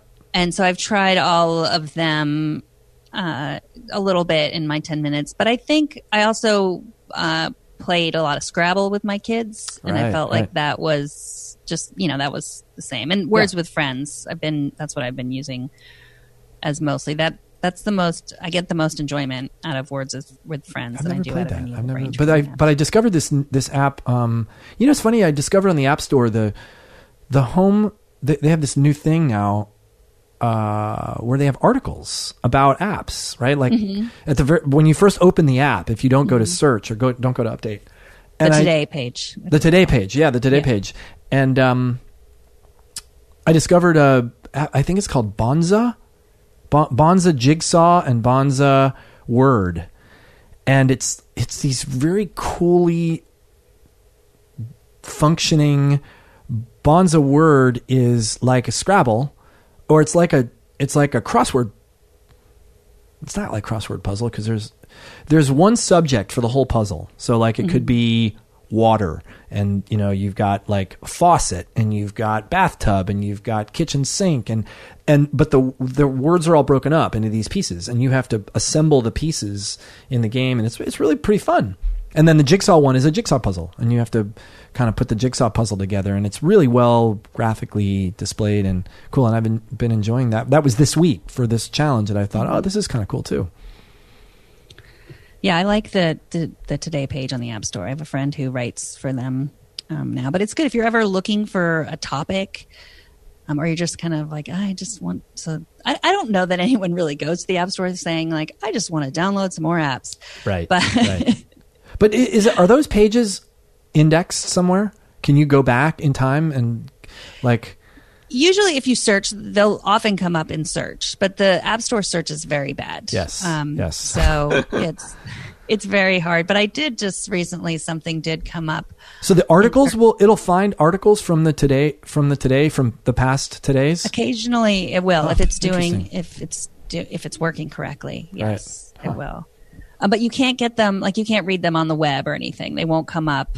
They'll only come up on an iPad or an iPhone. So I guess it's really encouraging people to go to see it every day. Mm-hmm. Yeah. Like they want to consider it like a magazine. Yep. Right. But a magazine, you could keep the old issues. Right. It's true. So I know we're running out of time, which this has been so fun for me, like talking to you, and God, I feel like it's just been very, very organic and natural. And I thank you for coming on. Thank you for having me. I usually don't ask people if I can come on their podcasts, but I really wanted to talk to you because I mean, just this, I think it's really unique what you're doing. Just the fact that it's a game, and I don't know, I just feel like it's. I do hope that it's changing my life forever. But yeah, me too. We'll see. Me too. But I wanted to ask you, in closing, and if this is too big of a question, then you can just cut me off. But what are some of your non-negotiables that you've, like in your day, your work day now, and your home day that are essential for you to keep your sanity? I mean, I already know exercise is one of them. Mm-hmm. But what are do you have any others? And what do those look like? That's good. I am a bullet journaler. Oh, cool. Do you know Boho Berry? No. She was my podcast guest a while ago. She's one of the coolest artists, bullet journal artists that I glommed onto early in bullet journaling. And I tried at one point to do it like she does, and it just became too much work for me because it's so inspiring, her stuff and the ease in which she does it. And I think it's a lot of her stuff rubbed off on some of the creative ways of bullet journaling that exist. Yeah. Wait, really cool. I always pronounced it Bujo. Am I pronouncing it wrong? I don't know. Is it Bujo Berry? No, I don't. Well, I've heard the term. It's Bujo, right? I thought it was Boho, but now that you're so maybe that, boho. Okay, I thought I was pronouncing Bujo wrong. Is it Bujo or is it boho? I've gotten many things wrong already in this last hour. Yeah, but I ask my business partner Michael how often I butcher. I mean, I get things wrong all the time. It's amazing I got your name right when you first counted the show, because I just like, Andy, where did you come up with that from? Let's see, Bohob. Let's see if this is it. Yeah, it's boho. It's Boho Berry.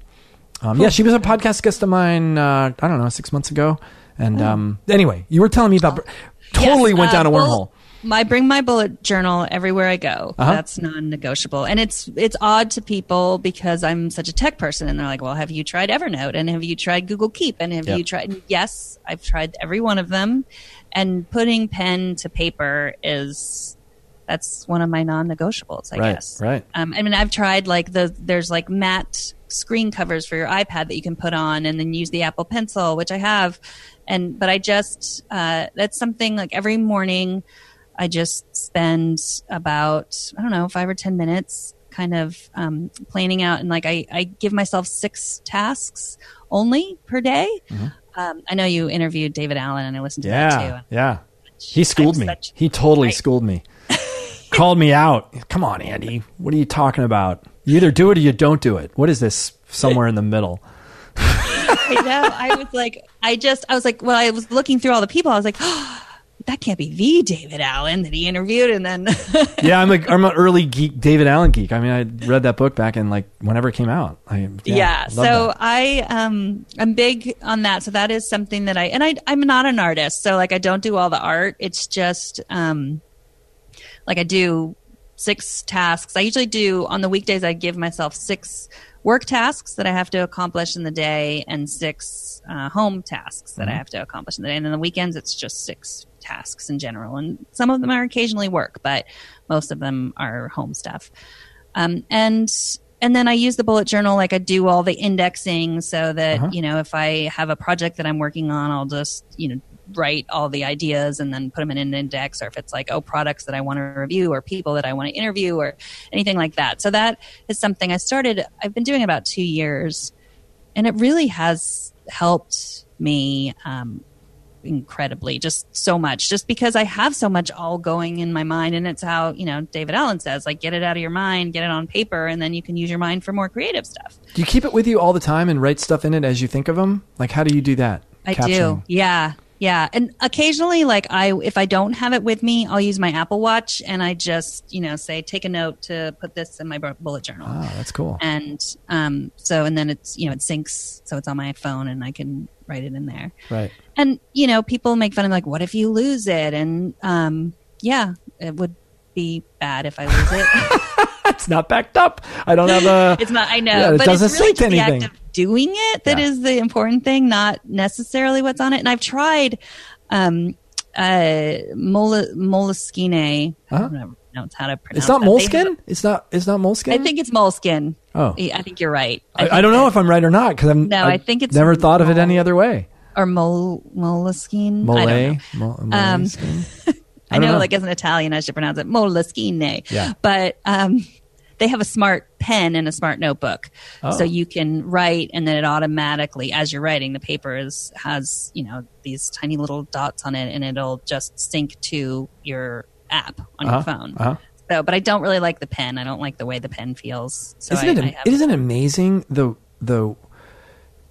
slightest thing could be off? Because I tried when I first got an iPad to convert to just, okay, I'm all electronic now, no more writing paper, and I couldn't do it. It couldn't, like the smoothness of the glass, and then the way the pens felt, and it's amazing how just a little bit off, and it just So yeah, that's one. And then reading fiction, like I'm just always I always want to be reading a novel, and it's harder and harder as I get older, and there's more stuff on the internet to read.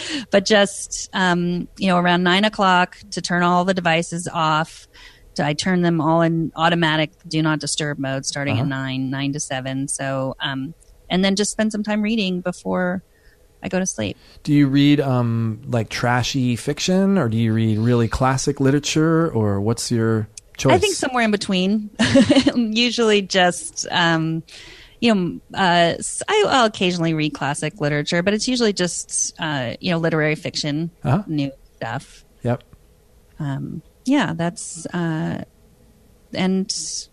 also have a paper subscription to the New Yorker, and that's also important. That's a recent thing. So if I don't have a novel going, then I'll read that. And I don't read books in a Kindle or anything like that. That's just, it still has to be paper for me. I recently rediscovered the joy of opening a real book, and I found that I missed it. I started reading. So this is funny. Tim Ferriss talked a lot about the book, The Graveyard Book, on his podcast, on multiple podcasts. He refers to the Graveyard Book, how great the Graveyard Book is. And I bought it. Is that by Neil Gaiman? By Neil Gaiman, yeah. Yeah. And I bought it, and it sat on my shelf for, 2 years. And because I was reading everything on the Kindle, and I didn't even really remember I had it. And the beginning of this year, I decided I was going to start to read fiction, and because I was tired of only reading like self-help books in the category of Whole Life Challenge. And I first read a book that my son had to read for school called Rain, Rain, which is a kid's book about a girl and her dog, which I just loved it. It was, it's a kid's book, but it was awesome. It was just a really fun story. And then I thought, hey, I got another. It's a children's book, the Neil Gaiman, The Graveyard Book. Mm-hmm. I'm like, Tim Ferriss says this is a phenomenal book, like his favorite book of all time. I'm like, okay, I'm going to read it now. He was right. It's so good. It is so good. I loved it. And then I read all the Chronicles of Narnia again, and I just got on this real kick of reading like books for children, I don't know, somewhere in the teen years. Mm-hmm. And just have had so much fun reading again. It doesn't have to be something I'm learning, which I like the Kindle for that, because I get to highlight things and I get to refer back to stuff. But boy, it's so good to have a physical book in your hand. Mm-hmm. It's nice. I know you read The Phantom Tollbooth too. Yeah. Read that. Oh, I'm reading that again. I read that to my son, and now he's reading it, and I'm reading it along with him. I'm keeping up with him so that I'm current with where he's at, because it's a challenging book. It's got a lot of are they called double entendres? Like double and triple meanings. Like we were talking about, there's this part where there's a witch who's in the dungeon, but she's not a WITCH, she's a WHICH. And I just love that stuff. But I want to make sure that he's getting that so I'm asking him questions about it, which is kind of fun. Yeah, I read that to my boys when they were younger. But yeah, there's a lot you don't get when you're just being read to. But maybe I should put it on there, make them read it, because I have one of them is Milo after the book. So. Oh, really? Yeah. Oh God, he's got to read that. It's fantastic. Tick and talk, tick that only says talk, and talk that only says tick. God, it's just so good. Yeah. So I guess those are all my things. Your non-negotiables. Yeah, awesome. Well, thank you so much for sharing and being so open, and it's just been super awesome. Yeah, thank you. Thanks for creating the Whole Life Challenge. Thanks for doing it. Absolutely. Thanks for having me. Yeah, of course. Hey, it's Andy, and thanks so much for listening. If you want to know more about what I'm learning each month, head over to andypetronic.com and subscribe to my monthly newsletter. If you were touched, moved, or inspired by anything you heard today, chances are someone else you know would be too. Please take a moment to think about who and send them a link to this episode. And if you're super stoked, please head over to iTunes to write a review. The best way to keep current on guests and episodes is to subscribe so that the latest one will automatically get delivered straight to your phone. The apps I use for this are Apple Podcasts, Overcast, or Pocket Casts. The Andy Petronic podcast is produced by our team, Winslow Jenkins, Becca Borowski, and Ernie Hurtado. Big thanks to Nikki Grudidaria for the artwork. You can find all of our episodes, links, and complete show notes at wholelifechallenge.com/podcast. I'm Andy Petronic. Thanks for listening.